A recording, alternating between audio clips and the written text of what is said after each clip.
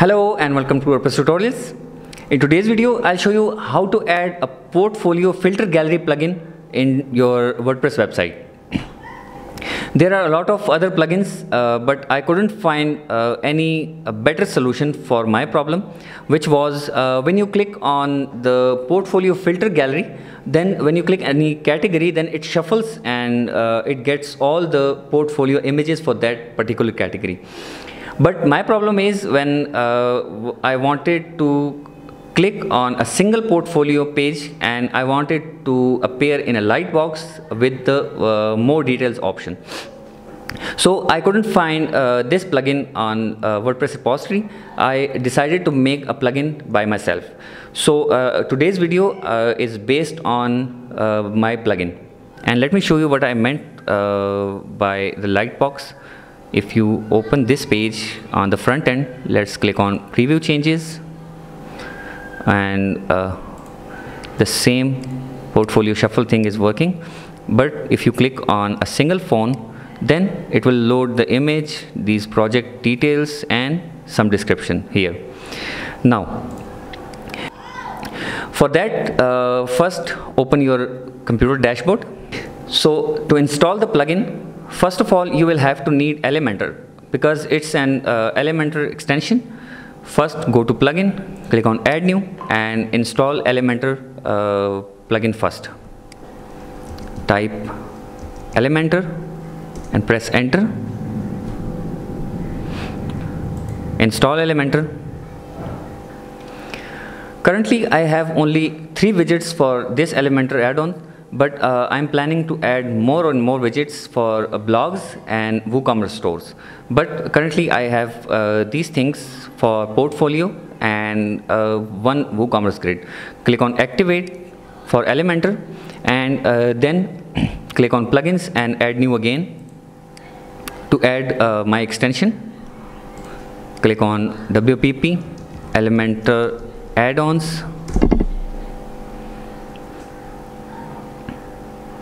This is the name, WPP Elementor add-ons. Click on install now. You can see this is created by me, and I just updated to the latest version of WordPress. Okay, activate it once it's installed. Now you can see that there is a new menu called WPP Elements. You don't have to click here or anything else. Just come to pages, click on add new, or you can edit an existing page if you want to add that grid to the existing page. Let's give it a title, portfolio.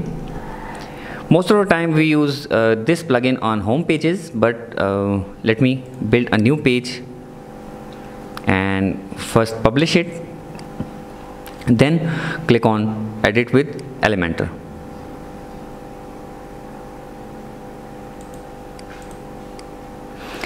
Once the Elementor is loaded, you can scroll down to the WPP Elementor section, WPP all elements, and these are the 3 elements I have right now.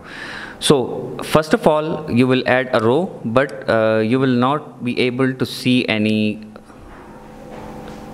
portfolios because we don't have any portfolios yet. You will just see this grid. Now come to your dashboard, and in portfolio section there is a custom post type built with this plugin. Click on add new and add our first portfolio item, which is first item, let's say, and we will demo contents for this portfolio item. We will copy this and let's just paste it.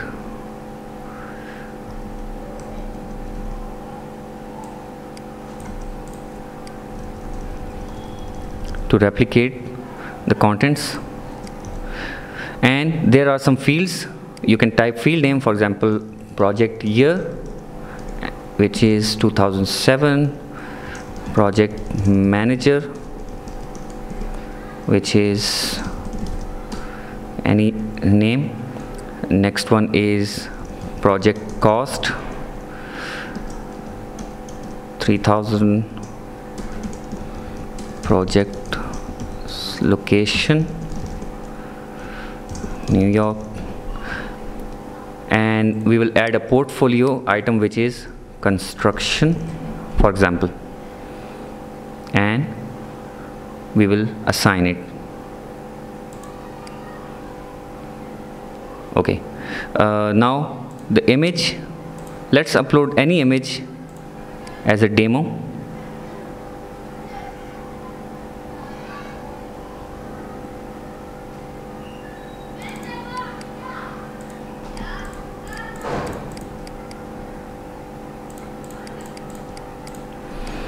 Let's add some phone images.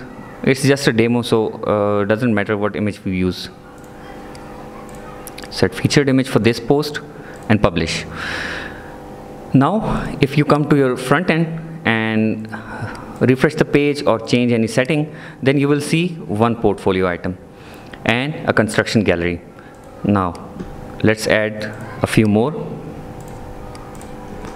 Second item, and paste the same description, and let's choose the same fields which will save our time for this video,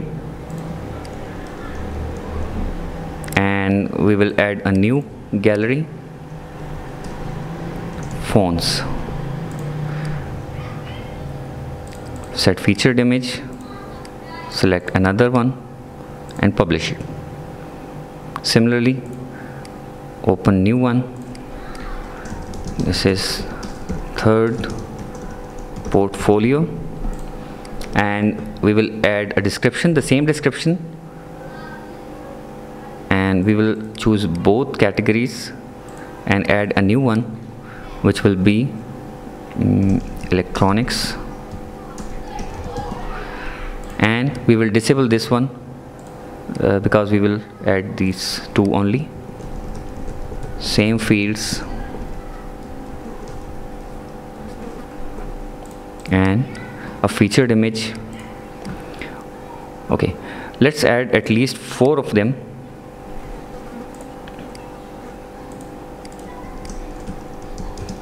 Fourth portfolio item, same description, electronics only.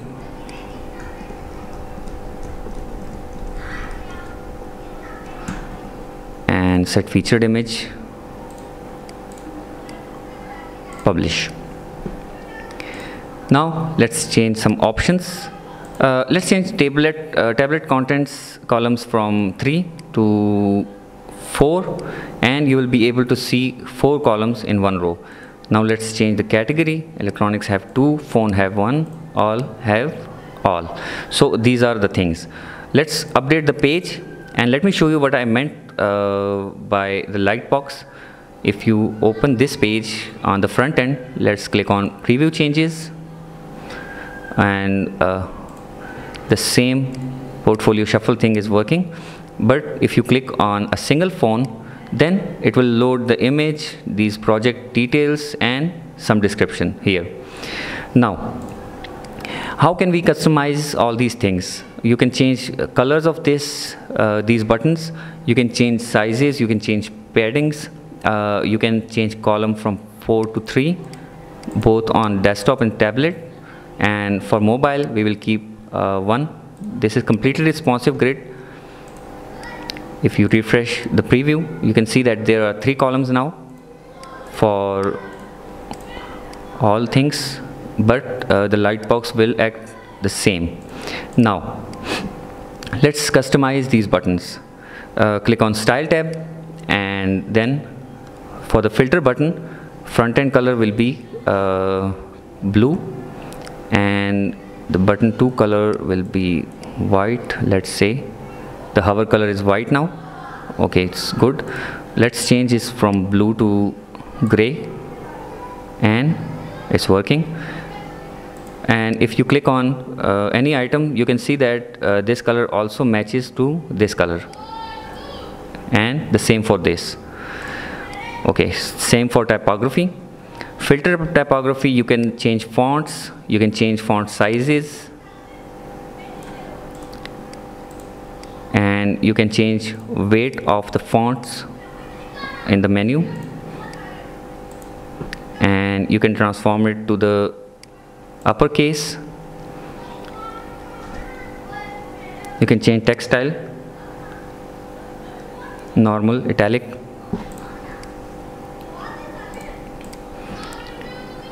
and line height, letter spacing, etc. And for the content field, when you open a Lightbox, then you can change the content field by changing sizes from here.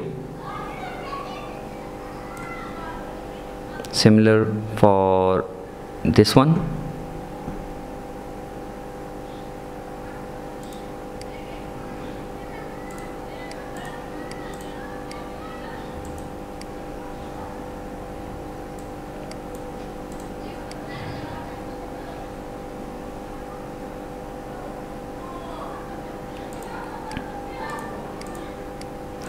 And you can change padding, margins for this whole box, margins for this, and padding from this. You can also add motion effect, fade in when the page reloads. Okay, now we can add some title to this section. Let's add a basic title and name it as portfolio. Now we can customize the text. You can change colors, and then we will change the size where you think it's perfectly fine. So this is how you can add portfolio items, and you can add them as many as you want. So this was all for today's video. I hope you learned something from this. Please like this video and please subscribe to our channel so you won't miss our future updates. Thank you.